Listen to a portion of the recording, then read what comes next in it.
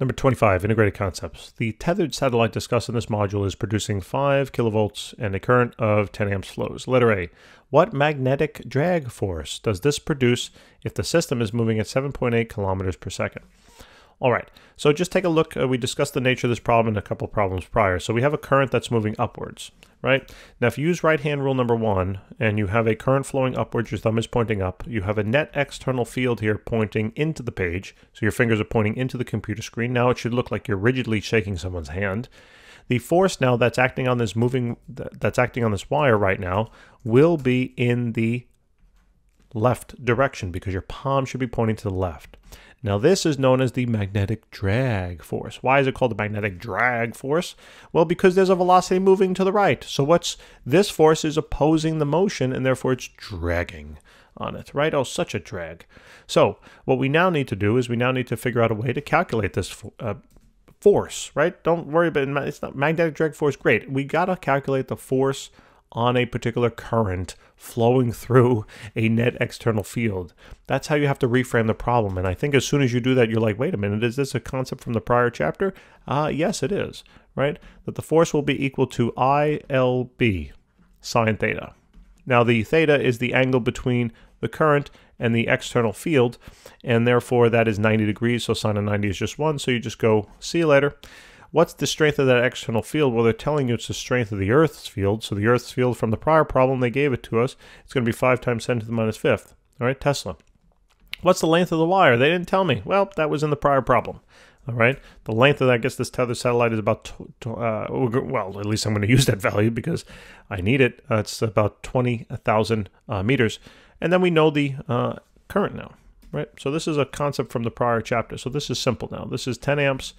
The length there is going to be 20,000 meters, and then the magnetic field is going to be 5 times 10, the Earth's magnetic field there, and that's all we got to do, okay? So 10 times 20,000 times then 5 times 10 to the minus 5th. We get a value of 10, okay? So this is basically 10. How many sig figs? Who cares at this point, right? Newtons. All right, so that's basically letter A. So now letter B, it says how much kinetic energy is now removed from the system in 1 hour, neglecting any change in altitude. Okay, so I already tell, right, we have 1 hour here. We're probably going to need that in seconds. You know 1 hour consists of 3,600 seconds now. Okay, so for letter B, what we're going to do is we have to try to figure out how much kinetic energy is removed from the system in 1 hour. So what we can do is we can think about it in a couple of ways. We have to now think about how can we relate now energy to the things that we know, including possibly force. How is energy related to force? Right? Remember, energy could be code word for just work, right? The units of work is joules. The units of energy is joules. Work is a type of joule. Well, it's a type of energy, which is represented in joules. All right. So now I'm thinking, well, how is work and force connected? Oh, wait a minute. Is this from way back when? That work is equal to force multiplied by the distance over which that force is applied? Oh yes, way back when, right? Blast from the past, all right? Some blasts for the past are good. This one isn't. So what we now need to realize is we now need to try and figure out how do we calculate now the work, all right? This energy that is removed is the same thing as the kinetic energy removed. Why? Because it's no change in altitude, okay? There's no change in altitude. All right. So therefore, what that means is that we can assume that all the change, whatever work is being done, is going to go directly to kinetic energy. Okay.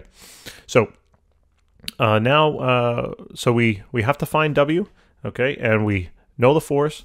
Now we have to figure out the distance. Well, it told you the velocity, and it's telling you the time.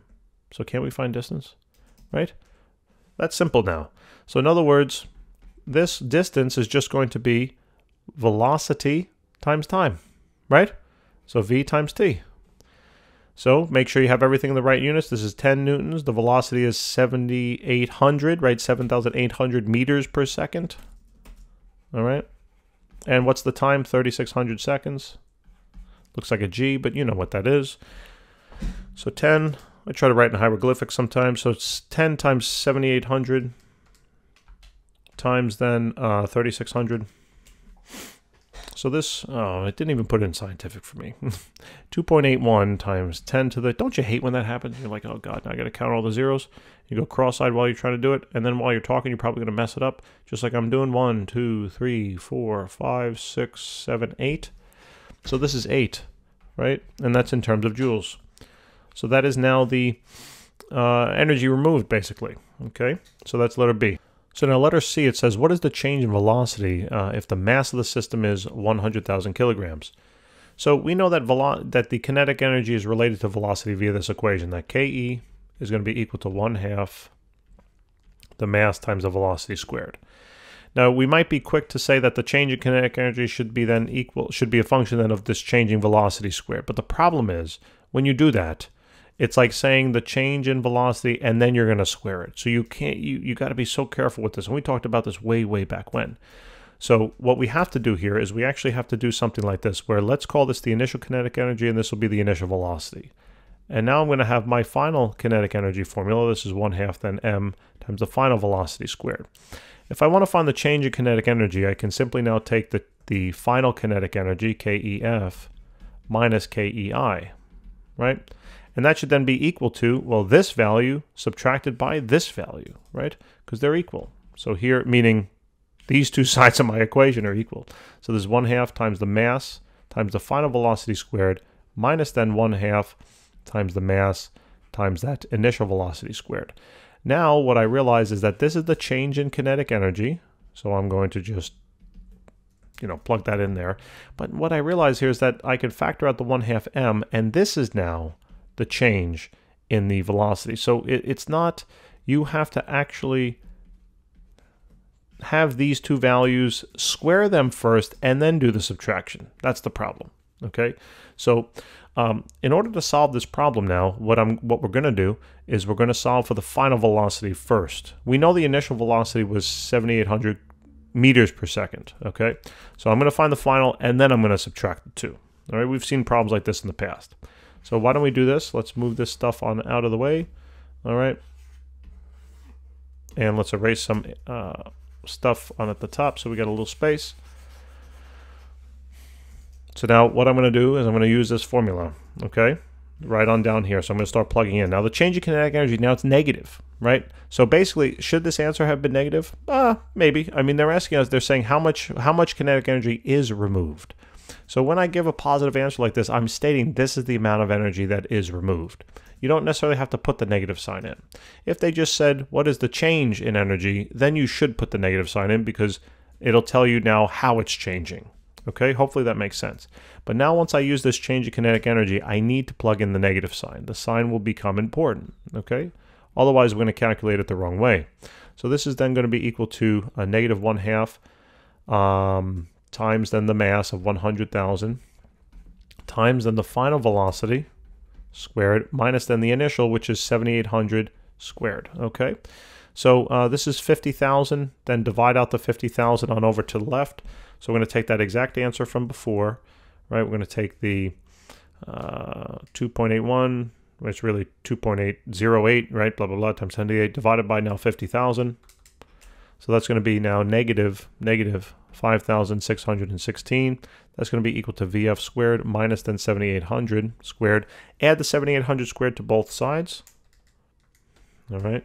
And that should now work out to be, whoops, hold on. Sorry. So 7,800 squared minus then that value. So this is now going to work out to be about 6.08 times 10 to the 3, 5, 6, 7th. Okay, that'll be equal to VF squared. Now, when you do this stuff, you gotta, the change is going to be so tiny that you have to use exact values here. So I'm going to take the square root of that exact answer. I'm not plugging this into the calculator. I'm plugging the exact answer of that into the calculator from before. So the final velocity here is going to be 7,799, 0.64, whatever. Okay, 64. So this is now the final velocity, but that should make sense because the initial was 7,800, and now it's a little less than 7,800. So it's losing velocity. Why? Because energy is being removed. Should make sense. All right. If you left out if you made this a positive, then you would have had an increase in velocity, which wouldn't have made sense. How do you increase the velocity if the kinetic energy is being removed? So that takes care of then that. So the change in velocity, sorry. So this is the final velocity, but then they wanted the change, right?